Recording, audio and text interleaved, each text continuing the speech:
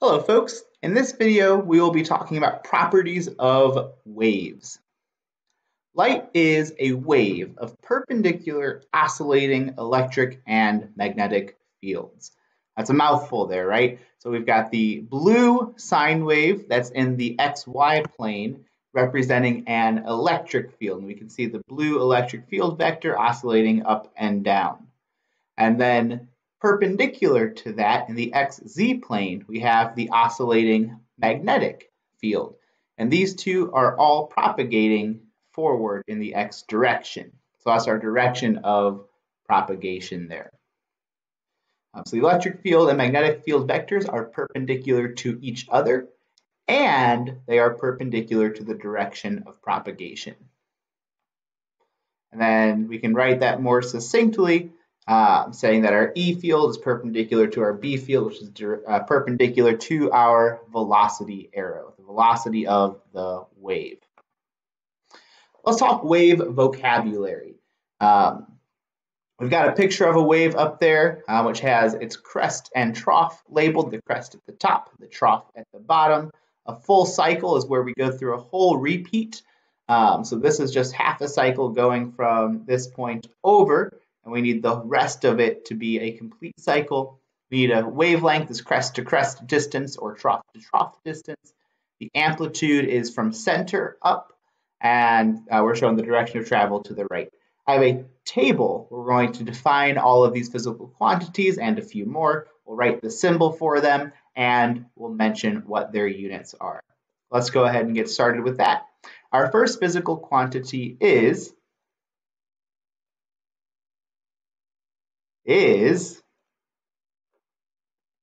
amplitude. Amplitude is used, the capital A is our symbol for amplitude. Its definition is the height of wave from the center up to the crest. So it's not the trough to crest distance, it's the center to crest distance. And its units are in meters, and the symbol for meters is M. Our next quantity is wavelength. We use the Greek letter lambda to represent the wavelength, and it is the distance or the length from crest to crest, from trough to trough, or any two similarly corresponding points. The distance for wavelength is in meters per wave, which we often just call meters because wave isn't a unit of measure. We have frequency, F. Frequency is the number of complete oscillations at a point that go through in 1 second. So it has units of waves or cycles per second, which is also just 1 over seconds, which has the name hertz or capital HZ. We also have the quantity period, which its symbol is capital T. This is the time for one full wave pulse to pass by. And because it's an amount of time, its units are seconds, or in particular, seconds per wave. There we go. And then the last quantity in this table is the speed. This is also sometimes called the wave speed. I've seen that both as two words, wave space speed, and wave speed all as one word. Symbol V is like always for all of our speeds. And it's the distance that a wave covers in a given amount of time, as any good speed definition ought to be. And so it has units of meters per second. It's distance per time. Those are our vocabulary terms for waves, for describing the properties of waves. We have two equations that are useful. First one here is that the period and frequency are inverses of each other, right? Period is the amount of time for one wave, and the frequency is the number of waves that pass by per time. So time per wave, waves per time, they are inverses. Let's consider just one cross section of the overall wave, where we have these oscillating electric and magnetic fields as shown. In this example, let's assume that it takes an oscillation a half of a second to go down and back up for the electric field, or all the way to the left and then back to the right for the magnetic field. In other words, if it takes half a second to complete one cycle, we're going to complete a whole 2 cycles in a full second. So our time period is half a second. The frequency is 2 cycles per second, aka 2 hertz. And so that shows the inverse relationship between period and frequency. The other equation here that's relevant for waves is speed is equal to wavelength times frequency. And to justify this, we're going to look at the units. On the left, we have how fast in meters per second. And then wavelength is meters or distance per wave. And frequency is number of waves per second. We see that the waves cancel out, and so our units match up to give some justification for this relationship. But also, we think about the meters of distance that one wave covers multiplied by the number of waves that pass by each second. That's going to tell you how fast your wave is going. And for electromagnetic waves, which are the waves that we will be studying for optics, that speed in a vacuum is, we use the letter C for that speed, and it's 300 million meters per second, or 3.00 times 10 to the 8 meters per second.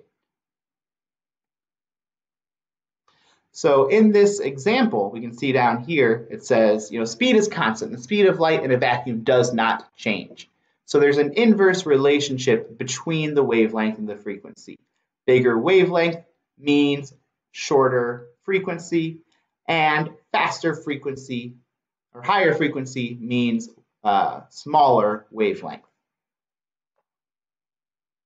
Modeling waves with equations. So these are going to be our sines and cosines that will plot out the sine and cosine graph we saw on our first slide. So we can plot and write equations for the electric field as a function of position, so a single snapshot in time, or we can plot a single electric field vector, so not the whole wave, just one vector in that wave, and we can see how it changes over time. So this is a fixed position over time. That's our second one here. The first one is a fixed snapshot in time for all of the positions. We can do one or the other. And so number one here in orange, this is what your electric and magnetic fields as a function of position might look like. We can see the crest-to-crest distance represents the wavelength. This is opposed to number two, is showing what happens if two individual vectors, we want to watch them evolve over time. So we can either watch one vector as time moves on, or we can look at all of them at one fixed point in time. Here we have the two graphs showing what I mean. So the top graph, try to ignore the animation at the bottom graph right now. The top graph, these are both slinky waves, by the way. And the top graph shows the slinky wave as a function of x position. And so we can see the yellow there maps out the function, or maps out the wave as a function of position. That's what the yellow curve here does. And we see it's not oscillating because this is just one snapshot. We look at the whole wave over one snapshot. All right, we can look at the more eye-catching bottom one now, where we have not one, we're only looking at the yellow dot now. We're not looking at every single point on the wave. We're only looking at the yellow dot, and we're plotting how it evolves over time. And you can see the yellow trace on the sine curve match out that oscillation with the yellow point on the vertical axis. So we can look at the whole wave at one picture on top, or we can look at a single point on the wave as it goes back and forth over time. When we're plotting against position, which is what we're seeing here, then the crest-to-crest distance on that graph represents wavelength, or the trough-to-trough distance represents wavelength. So when we're plotting wave versus position, the crest-to-crest distance is wavelength. That's opposed to if we're plotting wave as a function of time, the crest-to-crest distance on that graph isn't the wavelength because we're not looking at the whole wave. Instead, we're looking at just the snapshot of how that yellow dot on the left goes up and down over time. And so the crest-to-crest distance on a wave time graph is going to be the time period, not the wavelength. So look at what's on your x-axis before you say that the crest-to-crest distance is wavelength or time period. It depends on if you're graphing the whole thing over time or over position. So let's do an example for what this looks like for electric fields as a function of position first, and then we'll look at an example for an electric field as a function of time. So here is the wave that we are going to plot, and in particular, I sketched it here on the right. We can see that we go up to the peak electric field here. The amplitude we'll name capital E subscript 0. The units for electric field are either newtons per coulomb or volts per meter. Those are equivalent units. And this is our wavelength lambda. And we know it's a wavelength, not a time period, because we're plotting against position. The graph, or the equation for this type of a graph, might look like this.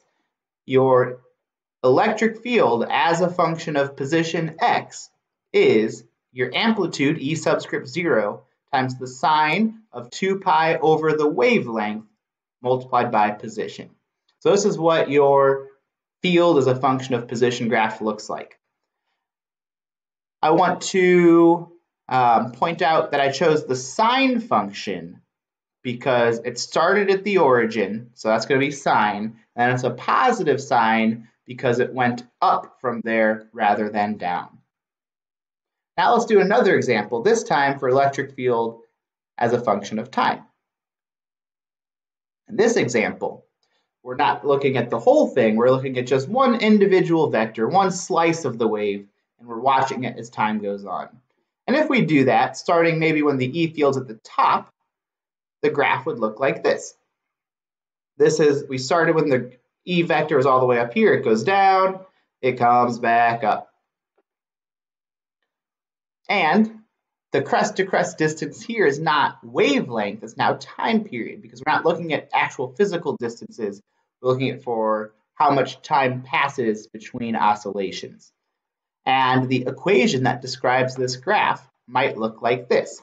We've got our electric field as a function of time now, not as a function of position, is equal to your electric field amplitude, E subscript 0, times the cosine of 2 pi over t, capital T that is, for the time period, multiplied by an arbitrary time, lowercase t. And since frequency and periods are inverses of each other, you can also write this as your amplitude times the cosine of 2 pi frequency times an arbitrary time, lowercase t. I used cosine for this graph because it started at the amplitude. It didn't start at the origin, and it started at the positive amplitude, so it's a positive cosine, not a negative cosine. I do want to point out that, like all waves, electromagnetic waves can be modeled with either sine or cosine graphs and with either positive or negative amplitudes. So here we see the parent functions for y of t equals sine and negative sine of t on the top. On the bottom, we've got the parent functions for y equals cosine t and negative cosine of t. Your electric field versus time or electric field versus position graphs may take on the form of any one of these four. So it's always sine, it's always cosine. It just depends on when you started collecting data.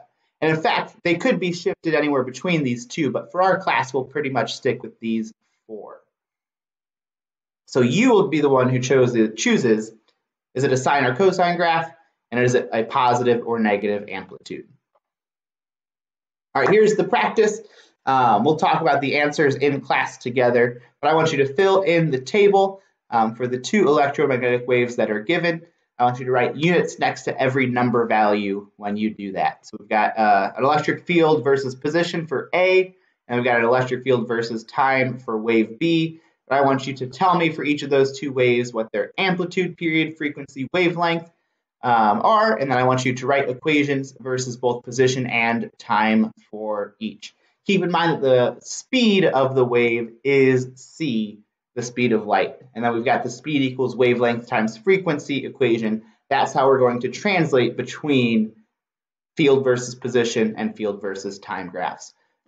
All right, that concludes this video. That's our quick recap of all things waves. Looking forward to the next video.